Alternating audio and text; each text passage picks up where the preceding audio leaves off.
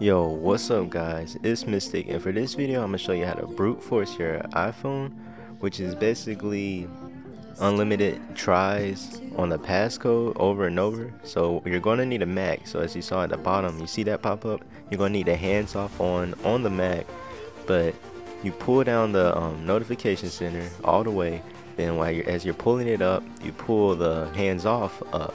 Alright, so now you got both of these. It's a little bug, but and then go ahead and I'm gonna go ahead and get it wrong 5 times on purpose. So, and then look, it disables, but don't let go. And look, I just slide this up, but you can't let go of the notifications, but you slide the other one up, and now look, you have unlimited tries.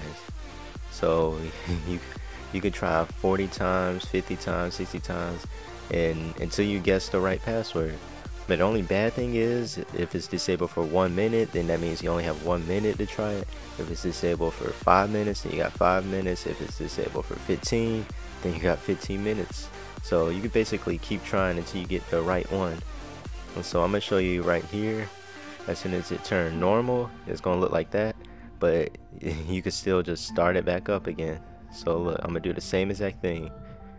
When I pull it down and pull this up, and look, but this time I'm typing the right code, and look, it unlocks right up. So it is going to open whatever website you had open on the hands off. But yo, that's it for today. Quick video. Peace.